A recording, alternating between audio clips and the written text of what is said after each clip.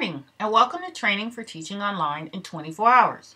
You've probably received a link in your email to the Training for Teaching Online in 24 Hours course. This is a self-paced course which you can access anytime, anywhere, and complete at your own pace. By the end of 24 hours, you will have a fully developed course shell ready to implement. And you can self-enroll in this course as a student if you've never had a CourseSites account before, or you can log in as an enrolled student if you're already enrolled into the course in CourseSites. And of course, I am your instructor, Ms. MacArthur. Now, let's go on to the next section. Once you've logged in to CourseSites, you will see the first section that you come to is the introduction. Start here. And just go through each of the sections at your own pace. You might notice mine is a little bit different because I'm actually logged in as the instructor right now. Your interface will look a tiny bit different, but it's no problem. So if you will, just go through each of the items on each of the 5 sections. Actually 6, 7, there are 2 other sections. And I'm going to go through them briefly here with you. Watch the training video, the little introduction. The welcome message tells you a little bit more about the Training for Teaching Online 24-hour course. I talk a little bit about why you should enroll and participate in this course. And of course, many folks have asked questions about what's the difference between hybrid or blended or completely online courses. And I also give you a little description about the lessons, the hours that you will complete. As you can see, the course is broken up into 24-hour sections, which means that, for some of the sections, you might take a full hour or maybe more to complete, or you certainly could go through them, take less time. But certainly, I would you should review each and every hour to make sure you're not missing any information. So after you've completed the Introduction Start Here section, click on the Orientation and Overview. And here, there's a little more in-depth orientation and overview. You should click this red button here, watch the video, and then the next step is for you to go ahead on to hour number 1. Of course, you can review the course materials, course updates, course instructor if you need to get in touch with me. There are supplemental activities that you might find interesting and useful, as well as the discussion board. Please make sure you do participate in the discussion board. Okay, if I click on the course overview, which says click here, it opens up into an additional window which talks about the purposes and objectives of this online course, how this course is organized, how you should proceed as a student in this course, the browser and operating system compatibility for the computer that you're using, any other browser considerations, and browser plugins. Now, this is a very important section for you because you are certainly welcome, and you should, and you are actually required to incorporate this additional information into the course that you create.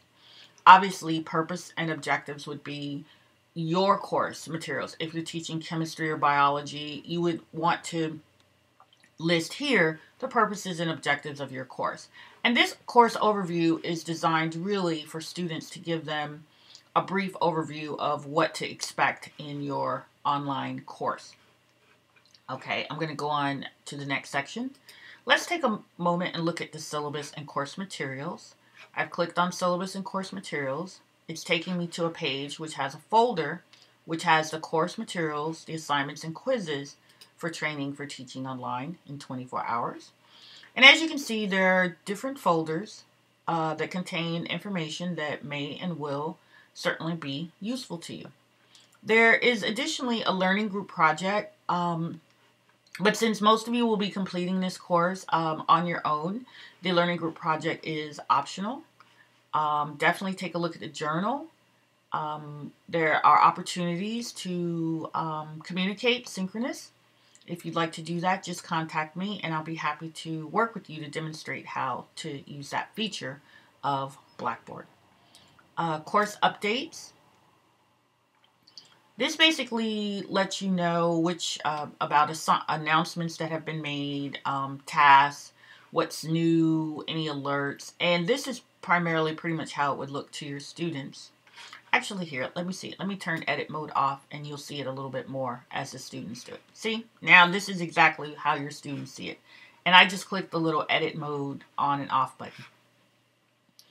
Let's see. Next, there's a course instructor. That's information about me and how to get in touch with me and some of the activities that I've participated in.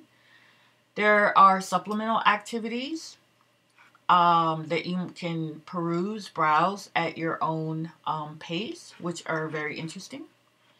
And there's, of course, the discussion board. One of the first things I'd love for you to do in a discussion board is to introduce yourself. Introduce yourself to the group. Here's a short starter paragraph, and you can simply just copy and paste this information and just fill in the blanks if you'd like, or you can, of course, do a little write-up about yourself. Just your short introduction is something you're going to do the first hour in this course so that it alerts me that you're actually participating in the online course. Another option in another item actually in the discussion board in Training for Teaching Online in 24 Hours is I'd love for everyone to log in, create a free account in Coursera. Review some of the courses there and, take a look at them and see how other folks are setting up courses. Coursera is one of the really interesting, groundbreaking online training learning management systems, and they have very good examples of how to organize online course content. And once you've browsed through these different sections here in Training for Teaching Online in 24 Hours, go ahead and click on hour number 1. And as you can see, it asks you to introduce yourself in the discussion board.